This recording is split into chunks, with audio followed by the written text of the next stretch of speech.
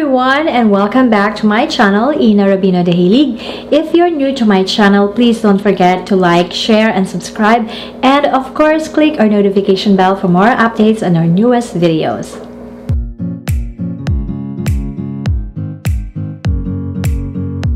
This time, what you're gonna watch is a different kind of episode because this is the first time we're gonna be doing a product review, like a food product review. And so let me get it for you kasi unbox pa natin, and then yan, food tasting. So it just arrived. I had to put some notes because my kids might open this up, and I told them I still have to review it, unbox and open it, and then make a review and record it for my episode. So good thing naman, mapapait, wala nagbukas, wala nag-attempt, even though yung bunso, it was really forcing me, like, okay, no vlogging, sabi sa akin. Sabi ko, no, they sent it for free because we will review it. So eto siya, and of course it arrived safe and sound. I just want to check anong kalagayan niya sa loob. And by the way, I just had my dinner. And well, sinadya ko na rin na kumain muna kasi ayoko yung sasabihin nila na parang baka kaya maganda yung review or baka kaya ako sasabihin masarap kasi gutom ako. Kaya kumbaga I have no choice. So kumain muna ako, and then syempre mahilig kasi akong parang may dessert afterwards, after eating. So eto na yung the best na dessert siguro na matitikman ko kasi yun nga, I'm sweet tooth ako. So yun yung isang bagay na hindi ko maialis sa akin, even though I'm trying to lose weight. Paulit-ulit na lang ako nagsasabi na I'm trying to lose weight. Nag-lose naman ako ng so far 8 pounds na po yung nalulose ko because I gained 20 pounds. So naging 120 ako during the lockdown, and then 112 na ako ngayon. So diba, may progress din naman kahit hindi pa nakaka-exercise talaga. Kanina yung dinner ko is just sinigang na salmon head. So nilagyan ko na maraming gulay. So yun yung kinain ko. And ang ganda rin kasi ang kinain ko is maasim kasi sinigang nga. So para lang ba mas ma-absorb ko yung difference, kumbaga mas madidistinguish natin yung difference ng, kasi this is supposed to be a dessert, so sweet siya. And then so para mas ma-distinguish ko yung lasa, kasi kung kumain ako ng something na matamis ngayon, diba, yung during my dinner, tapos kakain ulit ako ng matamis, baka magtalo yung lasa. Syempre baka I don't know kung after 2 hours pa yata nada-digest yung pagkain sa tiyan. I don't know. Pag nakapasok ako sa tiyan ko, malalaman ko. But parang yun, parang ganun siya. I don't know kung mas mabilis ma-digest ang mga gulay kesa sa mga meat or other foods, or fats, diba? So, but anyway, excited na ako.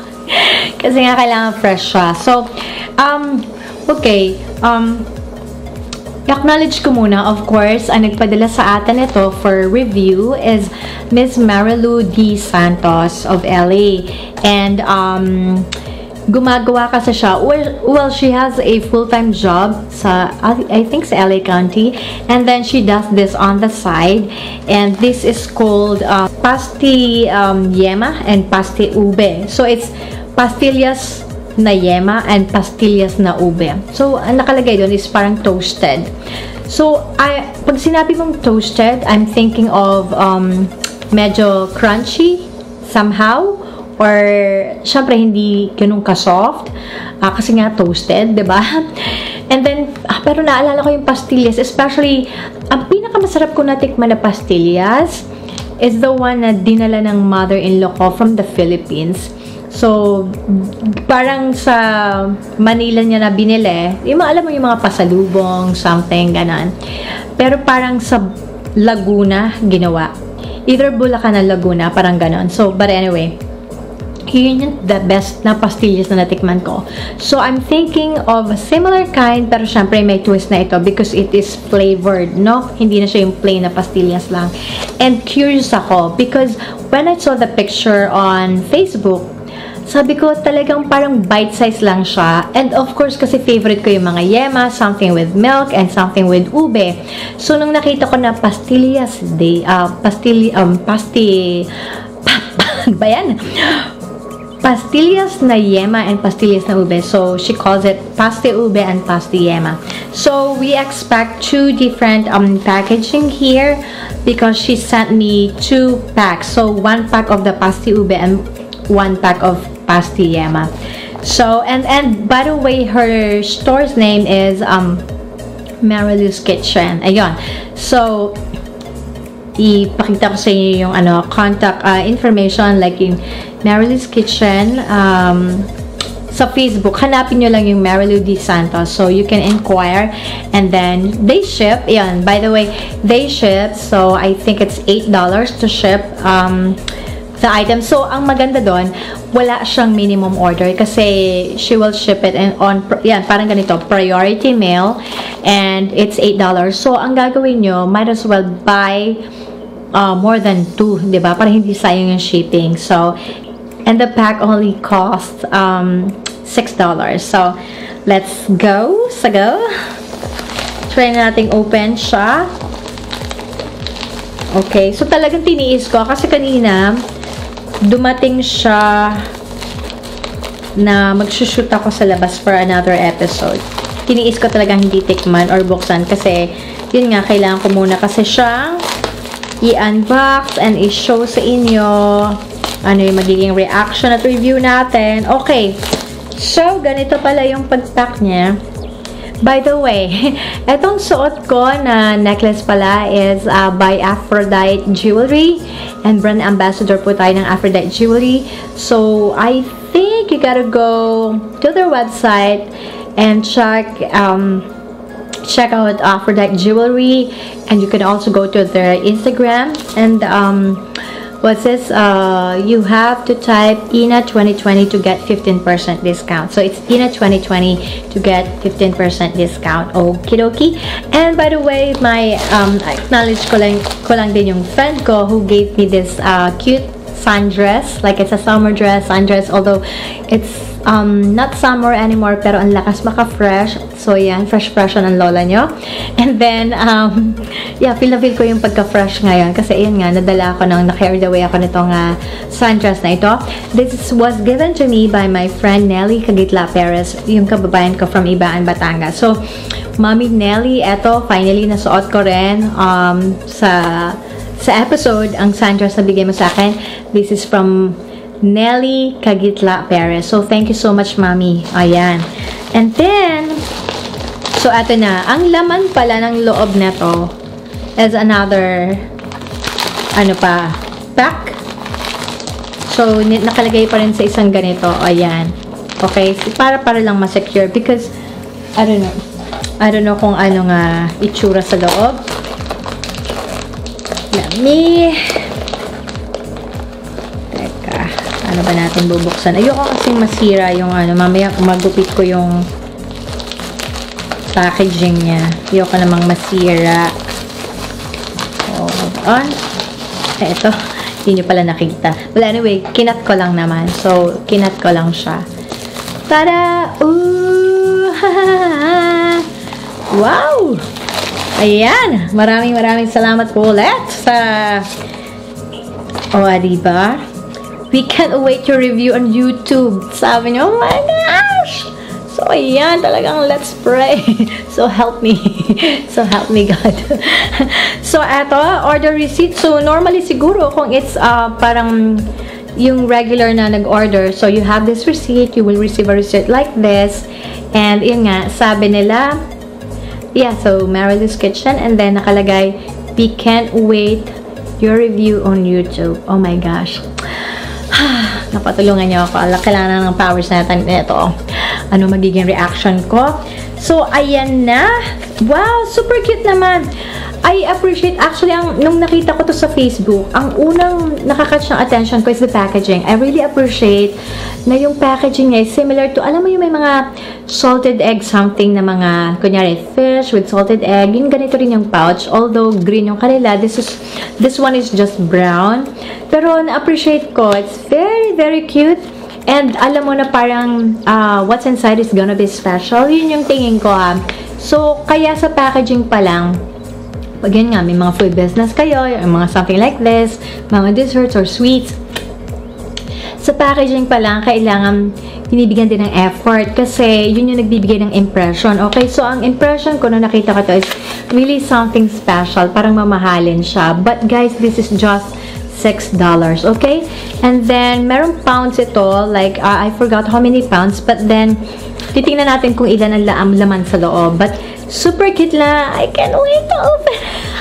So, this one, so ayan, made with love. Kasi nga naman, she does this on the side and talagang purely parang sarili niyang concept, yung paggawa ng pastillas na yema. So, this one is Pasti Yema. And, oh my God! Ang favorite ko na! This is my favorite, syempre, mahilig nga ako sa something with milk, no? Tapos, sinamahan pa ng ube, yung favorite ko talaga, everything purple. So, ito yung Pasti Ube. Isa-save ko to. I mean, save the best for last, diba? So, unahin ko tong Pasti Yema. Oh gosh! Yema, favorite ko rin. And I do Yema balls. Ayan, I still do them. So, ayan, ano ba nakalagay? Food allergy alert, product contains milk and eggs. So, wala naman akong allergy sa milk and eggs. Those are my favorite, stuffs. And then, so, ito namang Pasti Ube. It says, food allergy alert, product contains dairy milk. Yun lang.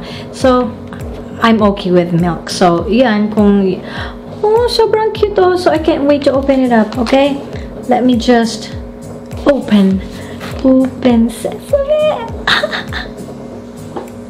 So, ang galing oh, kasi you can reseal it. Kunyari, hindi mo maubos, then you can reseal. Sobrang, wise yun na packaging. Kasi, syempre, you don't want too much sugar, diba? So, kung hindi mo maubos, edi, ang tawag natin dito. So, seal mo ulit, diba? Ayan na! Let me see. Ito. Sobrang tight ah. Yeah. Oh, okay. There you go. Let me see. Oops. Ayan ang laman niya. It contains several pieces. I just don't know how many. Let me see. Ayan. So, eto siya. Sorry. Parang eggnog yung itsura. But this, I think, is bigger than eggnog. Or, ano ba yung isa? Parang pasensya, yung ganon. Basta it looks like an eggnog to me. So, try na natin siya. Naku, nag-toothbrush pa naman ako. May iba yung lasa. But anyway.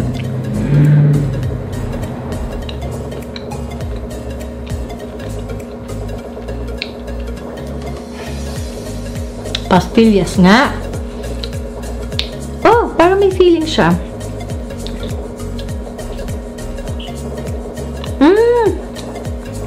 May yema nga sa gitna.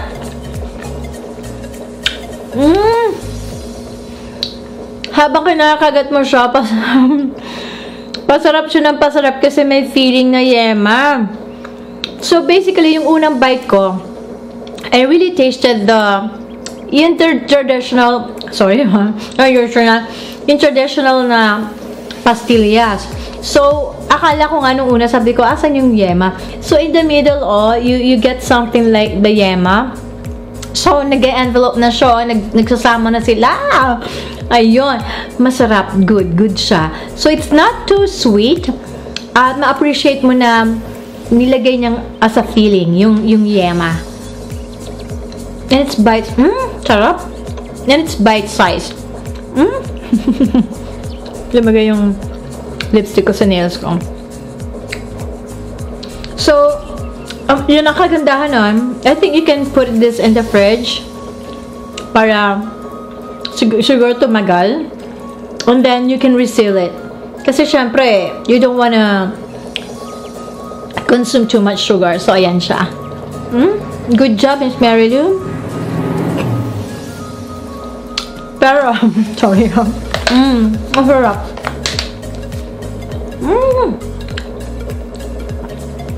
Like a typical pastillas. Alam mo yung parang mabubulunan ka because it's pure milk, and is that again? Milk and eggs. Dapat may katabi kayong water. Water ha, wag soda or wag juice kasi nga matamis na to. So, but it's not too sweet.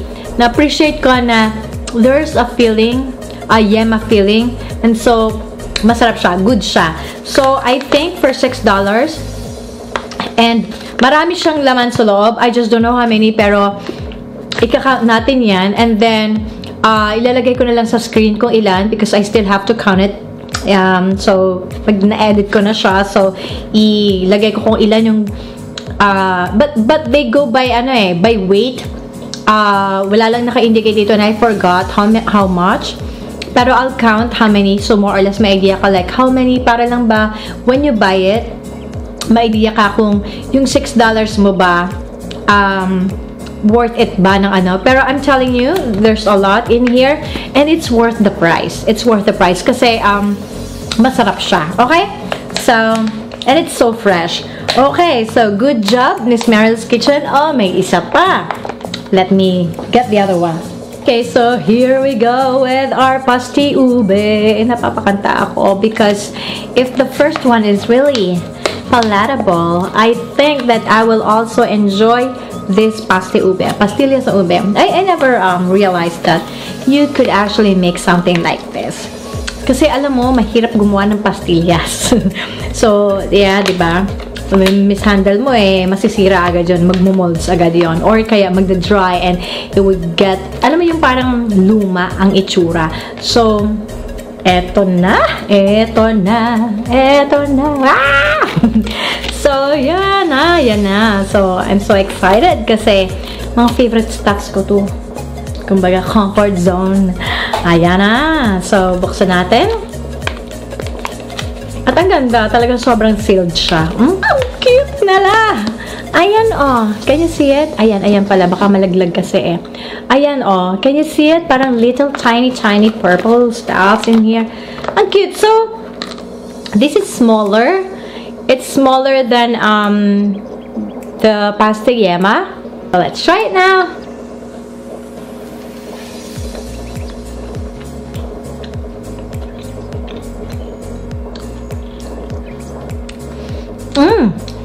Oh, parang may feeling ba to? Hold on, ha? May ube sa side.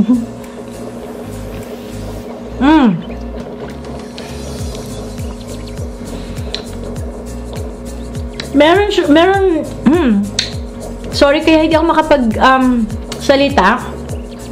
Every bite that I get, nadadala ako sa, alam mo sa Lipa, Batangas, they used to have, yung bus stop sa may, close to, which, ano ba to? Yung bus stop, which is almost across Robinson's Gallery and Lipa. Robinson's Gallery, Robinson's Lipa. So, yung mga, ng pasalubong, yung, merong ube, pastillas, parang ganon. Yung iba-iba yung color, may langka, may makapuno, ganyan. Ganon ang lasa niya, na masarap. So, kung kagatin yung may ube.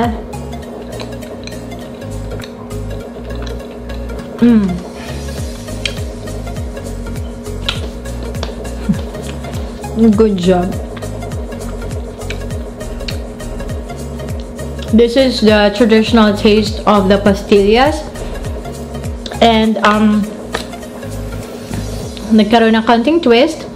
And maliliit lang siya. So I think okay pa rin siya for the price. Kasi marami siya And na-appreciate ko na hindi siya lumayo sa ina-expect kong lasa. This is what I was expecting. Unless na lang na parang meron ka talagang kakaibang modification.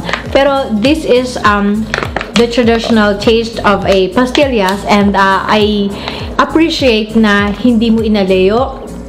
Kasi yung iba, alam mo, makagawa lang, maka-innovate lang. Tapos, ang lasa na parang ang layo na or hindi na yun yung in-expect mo. So, thank you so much to Marilou's Kitchen. Let me grab the other one again. I enjoyed and I will still continue to enjoy since hindi ko nga siya naubos. So, thank you so much Marilou's Kitchen for sharing your wonderful creation, your Pasti Ube and Pasti Yema. I am giving you 10 out of 10. Okay? Good job and thank you so much. So, kung nagustuhan yung episode today, ayan, and kung gusto nyo mag product review pa tayo and food review, just leave us a comment on the comment section down below. And yes, so isa na namang nakaka-enjoy na episode ang ginawa natin. Everything about food, na-enjoy ako niyan, promise. So, life is sweet. So, just don't forget to take a bite because life is sweet. So, just always pray, be positive, enjoy life to the fullest, and always pray. God bless everyone. Bye!